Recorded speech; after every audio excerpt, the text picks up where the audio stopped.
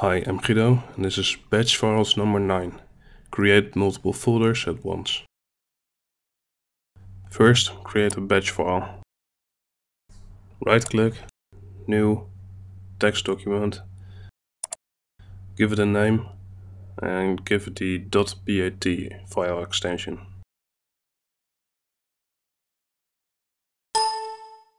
Click yes. Now right click your file and click edit.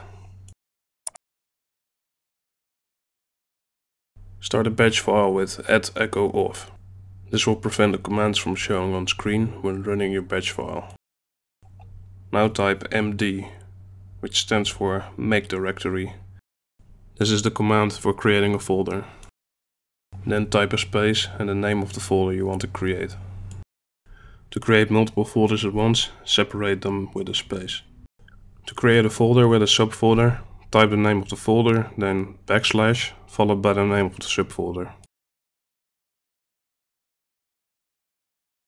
When you're done typing the names of the folders you want to create, click File, then Save, and close the batch file. Double click on your batch file to run it. And it works.